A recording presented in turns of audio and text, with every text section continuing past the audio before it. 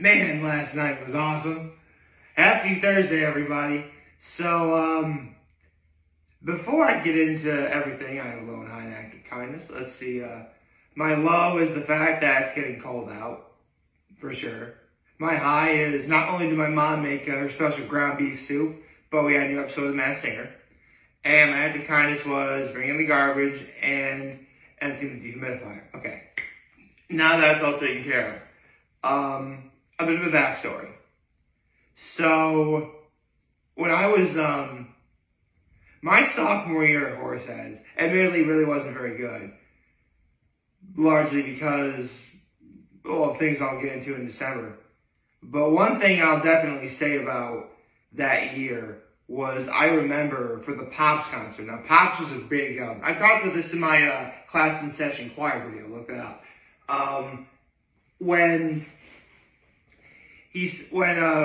For one of the songs he did for that concert was a little song called Footloose. And we had to sing that song for rehearsal so many times that I could almost tell you that song by heart. Like, it's just so iconic.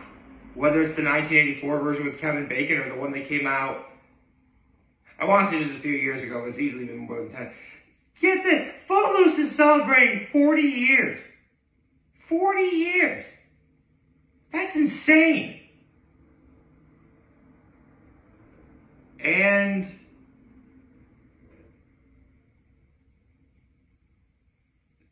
like, what do I say to that?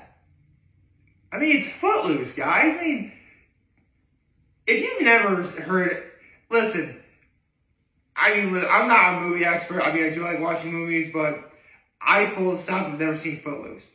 But the music from that movie is phenomenal. I almost want to watch it for just the music alone.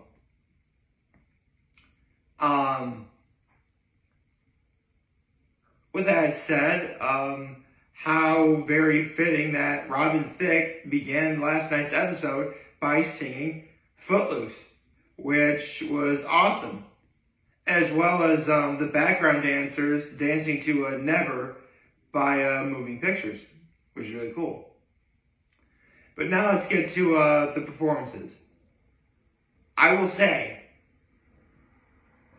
there really was no bad performance at all last night. This really was a matter of somebody had to get eliminated. And therefore, someone had to, we can only have 3 for the Group A finale next week. I'll get to that in a second. So, again, all the performances were great. I mean, on a different day, it's someone else who goes home, rather than the person who did get eliminated. With that said, Showbird did Let's Hear It for the Boy by Denise Williams.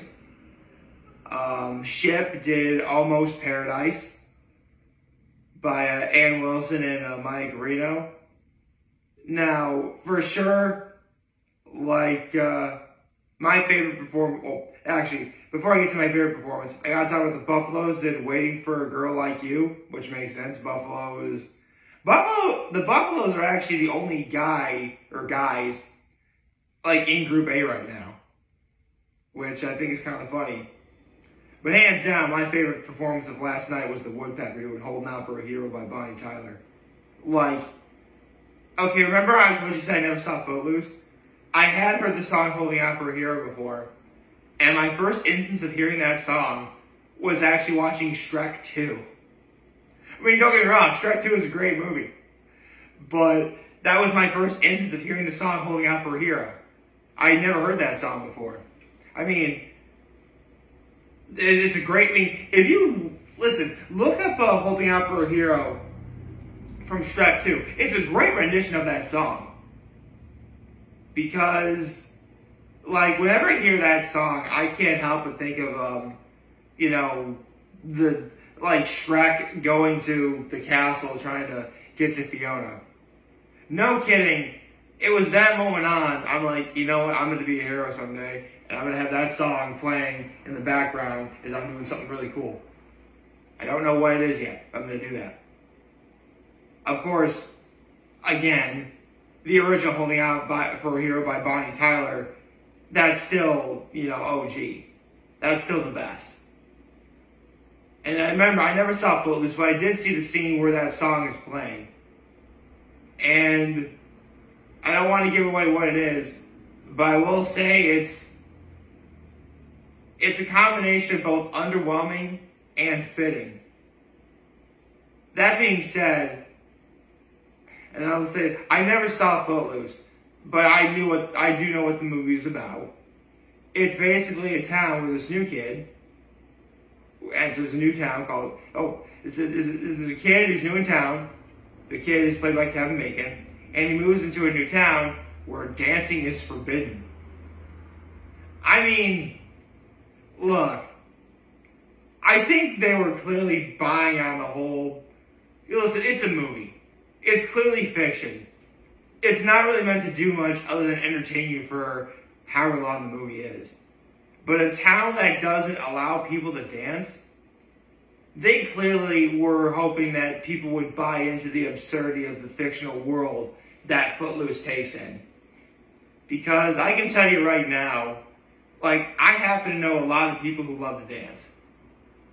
And if you were to take that away from them, I mean, they'd still be able to function. I just don't know if they'd be able to, I don't know if they'd be truly happy with where they are. So, needless to say, support dancing. Really, you should support all the arts, but for the sake of talking about Footloose, I'll say support dancing.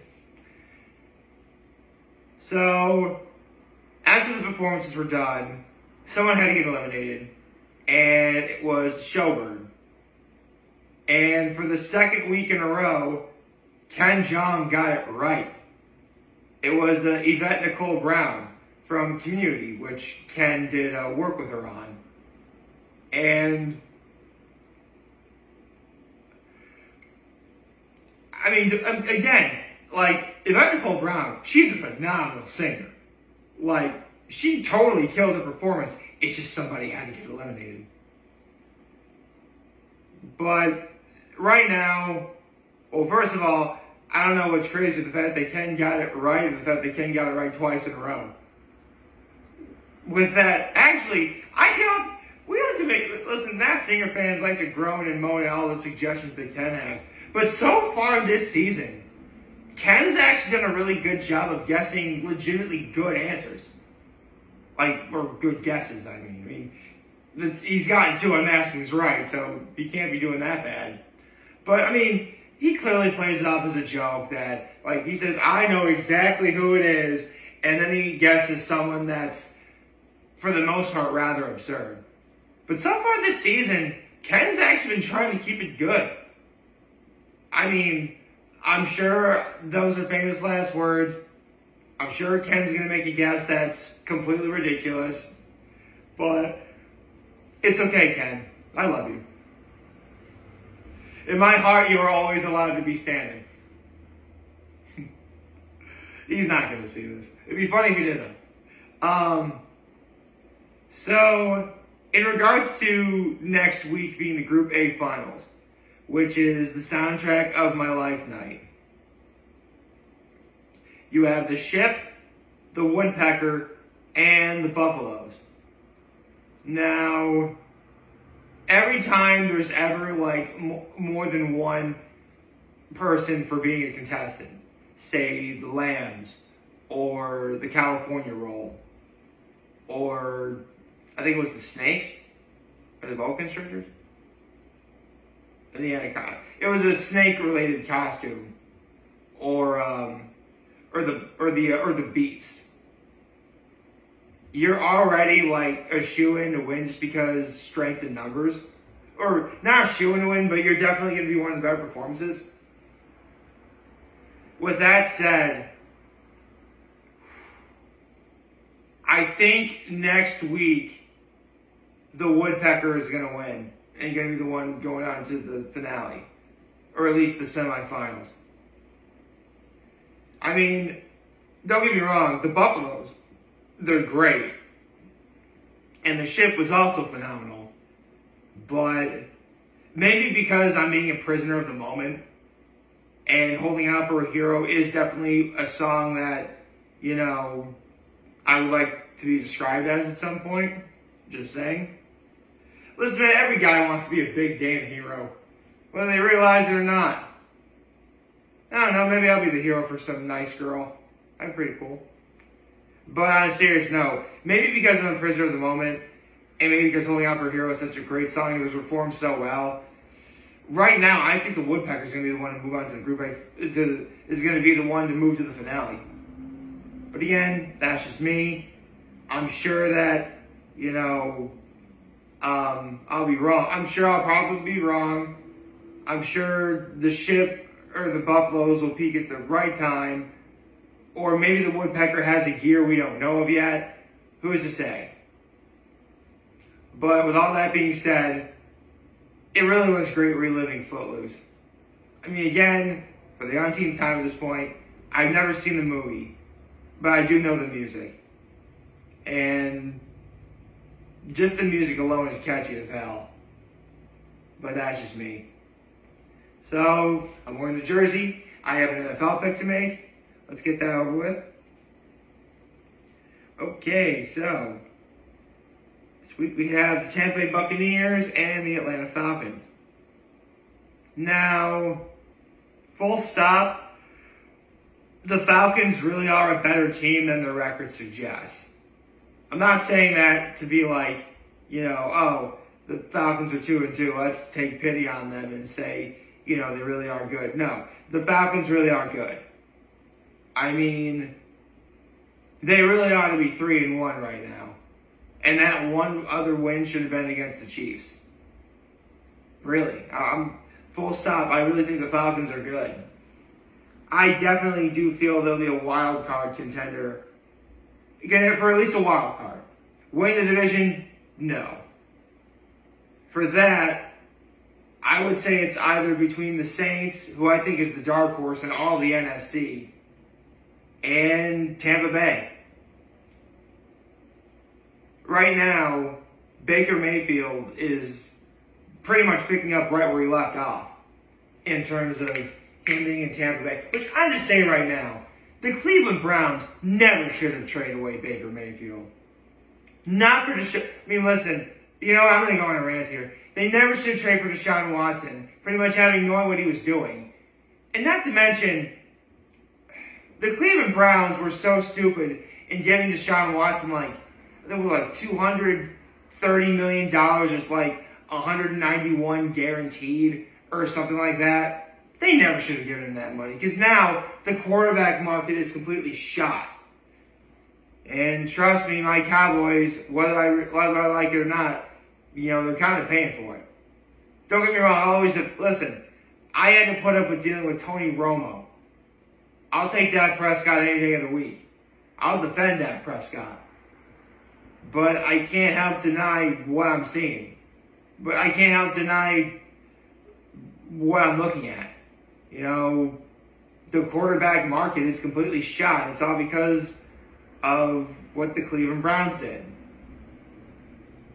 Not to mention, after everything was finally cleared up with Deshaun Watson, and after he's been able to play, Deshaun Watson has been playing like complete and utter garbage. He has been. I mean, the only reason why the Browns went to the playoffs wasn't because of him. It was actually because of Joe Flacco. Honestly, the only reason why the Browns can't part ways with him is because right now Deshaun Watson is under contract with him. Even though, really? Seriously, like, let me put this into perspective. Joe Flacco really was on his couch just about getting ready to retire.